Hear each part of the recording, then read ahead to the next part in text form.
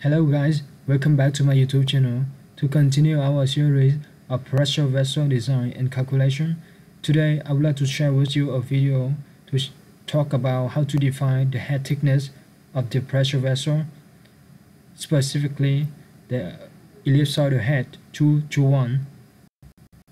So first of all, I'll quickly talk about what is the ellipsoidal head before we jump into detail of our calculation. In the pressure vessel, we have diverse types of head like hemispherical head, torus spherical head, conical head, and ellipsoidal head I'm talking today.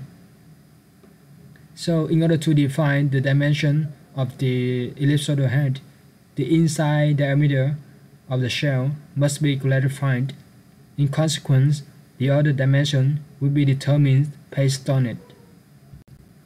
For example, the inside depth of the head would be 1/4 of the inside diameter, and the knuckle radius is equal 0.17 inside diameter, and the crown radius equals 0.9 inside diameter of the shell.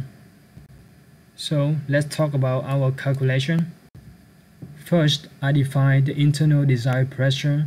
This value is the same as the internal desired pressure we use in the shell thickness calculation, and it would be 2 megapascal. You can check UG 27 Section A Division 1 for more information. The next parameter is about the maximum allowable stress. For this one, we need to define the material for the head. So I select carbon steel plate SA516 grade 70, and the design temperature is about 100 degrees Celsius. So we check the Section 8 Division 1 and Section 2 Part D. Based on these two information, we can get the maximum allowable stress. For this case is equal 138 megapascal. The next thing is about the design temperature. So I define here is about 100 degrees Celsius. And the minimum design metal temperature is minus 20 Celsius degrees. You can refer to Section A Division 1 UCS 66 for more information. I will also create another video to talk about this value, how to define the minimal design metal temperature.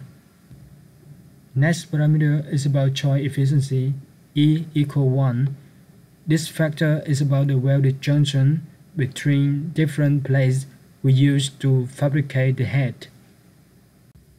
And the next parameter is about corrosion allowance.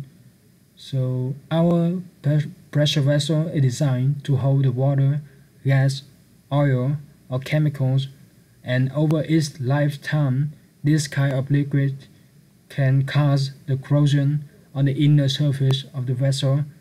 And additionally, the external factors like water rain oxidation can potentially corrode the outer surface. So in order to encounter for this problem, we set a corrosion allowance equal 2 mm for this case.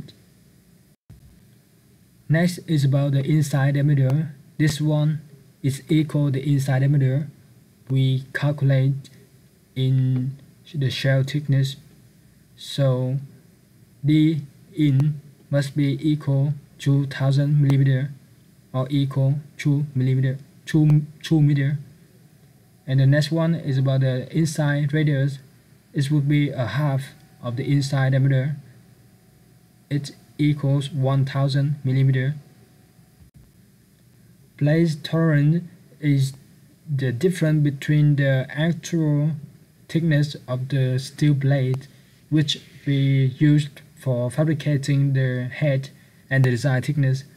So according to UG 16, it would be smaller than 2.3 mm or 6 50% of the desired thickness.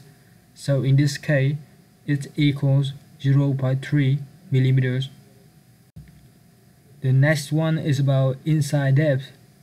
This value is equal 1/4 of the inside diameter of the head skirt. So in this case, 1/4 inside diameter is equals 500 millimeters. And the K factor is the relation between the inside diameters and the inside depth.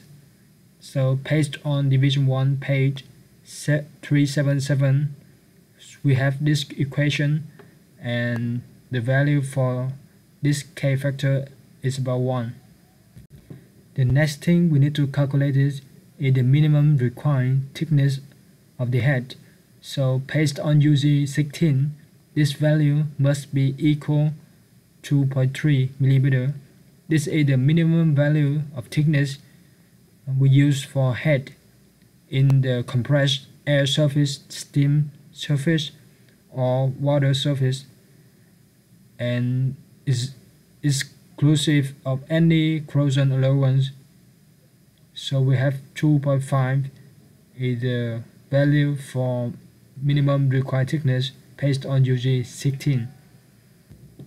Required thickness TR equals 16.51 millimeters based on equation 14, division 1, page 377. So this required thickness is the relation of the internal desired pressure, the diameter, the inside diameter of the head, K factor, maximum allowable stress, joint efficiency, and also the corrosion allowance. Nominal thickness Tn equal 18 millimeters. So this nominal thickness is based on the required thickness we have calculated here and the commercial standard steel blade thickness. Like in the on the market, we have some available thickness like 14, 16, 18, or 20 millimeters. So we must select the closest value to our required thickness we have calculated here. So I select 18 is the final value for the nominal thickness. And the final one we need to define is finished thickness. So this value is easy obtained by minus the nominal thickness for the required thickness. Minus the nominal thickness for the place tolerance Tn minus Tpt. So it's equal 18 minus 0.3 is equal 17.7 millimeters. And finally, we need to check whether our design is safe or not. So yes means our design is safe because TF, the finished thickness, is larger than the required thickness. In order to help you understand many different thicknesses, I made the figure here to show all of the thicknesses we need to calculate in this case. So we have here is the nominal thickness, finished thickness, required thickness, and the place tolerance. It's easy to know that the required thickness is the smallest one here, and the nominal thickness is the biggest one here. So we use nominal thickness minus the place tolerance is equal the finished thickness.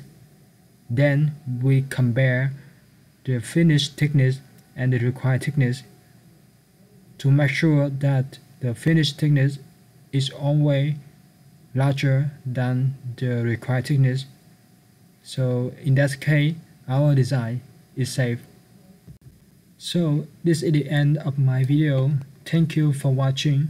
Please comment below if you have any question, and see you in the next videos.